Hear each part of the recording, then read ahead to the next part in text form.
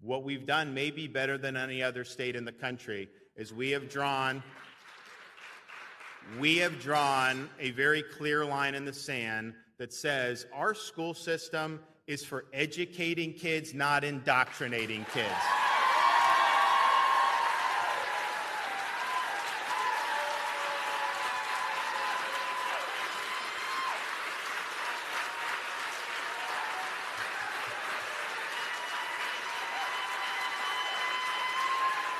And we've also drawn a clear line in the sand to say parents have a fundamental role in the education of their kids.